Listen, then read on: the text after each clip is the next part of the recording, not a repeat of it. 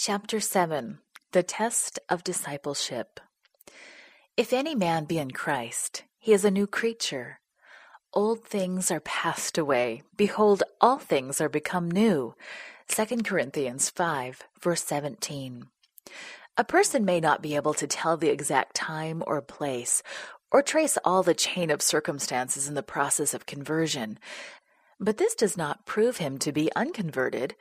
Christ said to Nicodemus, "The wind bloweth where it listeth, and thou hearest the sound thereof, but canst not tell whence it cometh, and whither it goeth. So is everyone that is born of the Spirit." John 3, verse 8. Like the wind, which is invisible, yet the effects of which are plainly seen and felt, is the Spirit of God in its work upon the human heart. That regenerating power, which no human eye can see, begets a new life in the soul. It creates a new being in the image of God. While the work of the Spirit is silent and imperceptible, its effects are manifest. If the heart has been renewed by the Spirit of God, the life will bear witness to the fact. While we cannot do anything to change our hearts or to bring ourselves in harmony with God, while we must not trust at all to ourselves or our good works, our lives will reveal whether the grace of God is dwelling within us. A change will be seen in the character, the habits, the pursuits. The contrast will be clear and decided between what they have been and what they are. The character is revealed not by occasional good deeds and occasional misdeeds, but by the tendency of the habitual words and acts. It is true that there may be an outward correctness of deportment without the renewing power of Christ. The love of influence and the desire for the esteem of others may produce a well-ordered life. Self-respect may lead us to avoid the appearance of evil. A selfish heart may perform generous actions. By what means, then, shall we determine whose side we are on? Who has the heart? With whom are our thoughts? Of whom do we love to converse? Who has our warmest affections and our best energies? If we are Christ's, our thoughts are with Him, and our sweetest thoughts are of Him. All we have and are is consecrated to Him. We long to bear His image, breathe His Spirit, do His will, and please Him in all things. Those who become new creatures in Christ Jesus will bring forth the fruits of the Spirit: love, joy, peace, long-suffering, gentleness, goodness, faith, meekness, temperance. Galatians 5, verses 22 and 23. They will no longer fashion themselves according to the former lusts, but by the faith of the Son of God they will follow His steps, reflect His character, and purify themselves even as He is pure. The things they once hated they now love, and the things they once loved they hate. The proud and self-assertive become meek and lowly in heart. The vain and supercilious become serious and unobtrusive. The drunken become sober, and the profligate pure. The vain customs and fashions of the world are laid aside. Christians will seek not the outward adorning, but the hidden man of the heart, in that which is not corruptible, even the ornament of a meek and quiet spirit. 1 Peter 3, verses 3 and 4. There is no evidence of genuine repentance unless it works reformation. If he restore the pledge, give again that he had robbed, confess his sins, and love God and fellow man, the sinner may be sure that he is passed from death unto life. When, as erring sinful beings, we come to Christ and become partakers of His pardoning grace, love springs up in the heart. Every burden is light, for the yoke that Christ imposes is easy. Duty becomes a delight, and sacrifice a pleasure. The path that before seemed shrouded in darkness becomes bright with beams from the Sun of Righteousness. The loveliness of the character of Christ will be seen in His followers. It was His delight to do the will of God. Love to God, zeal for His glory was the controlling power in our Savior's life. Love beautified and ennobled all his actions. Love is of God. The unconsecrated heart cannot originate or produce it.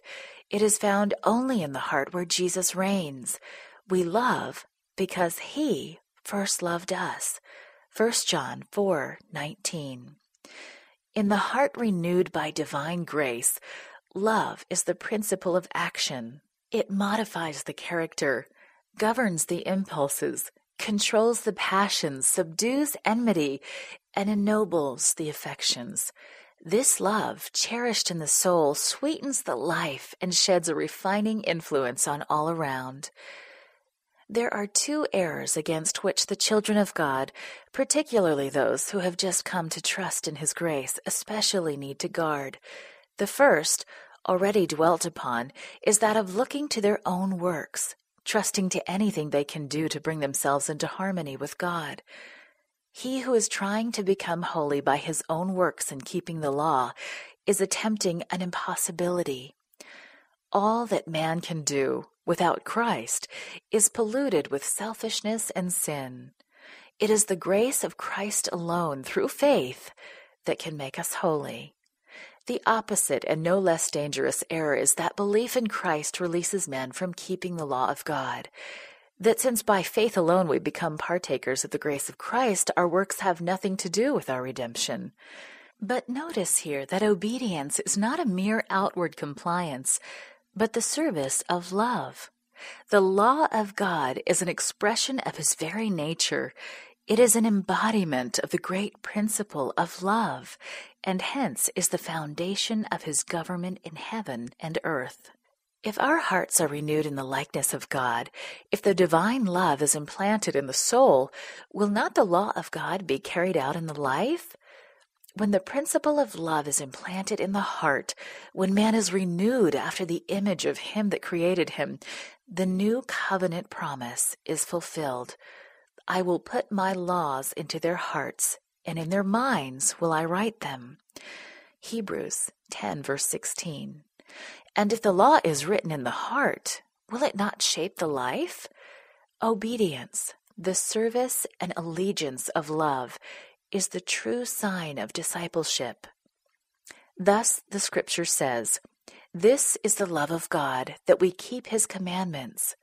He that saith, I know him, and keepeth not his commandments, is a liar, and the truth is not in him." 1 John 5 verse 3 and chapter 2 verse 4. Instead of releasing man from obedience, it is faith, and faith only, that makes us partakers of the grace of Christ, which enables us to render obedience. We do not earn salvation by our obedience, for salvation is the free gift of God to be received by faith. But obedience is the fruit of faith. Ye know that he has manifested to take away our sins, and in him is no sin. Whosoever abideth in him sinneth not. Whosoever sinneth has not seen him, neither known him. 1 John 3, verses 5 and 6. Here is the true test. If we abide in Christ, if the love of God dwells in us, our feelings, our thoughts, our purposes, our actions will be in harmony with the will of God as expressed in the precepts of his holy law. Little children, let no man deceive you. He that doeth righteousness is righteous, even as he is righteous. 1 John 3, verse 7. Righteousness is defined by the standard of God's holy law as expressed in the 10 precepts given on Sinai. That so-called faith in Christ, which professes to release men from the obligation of obedience to God, is not faith, but presumption. By grace are ye saved through faith, but faith, if it hath not works, is dead. Ephesians chapter 2, verse 8, and James chapter 2, verse 17. Jesus said of himself before he came to earth, I delight to do thy will, O my God. Yea, thy law is within my heart. Psalm 40, verse 8. And just before he ascended again to heaven, he declared, I have kept my Father's commandments and abide in his love. John 15, verse 10. The Scripture says, Hereby we do know that we know him, if we keep his commandments. He that saith he abideth in him ought himself also to walk even as he walked. 1 John 2, verses 3 through 6.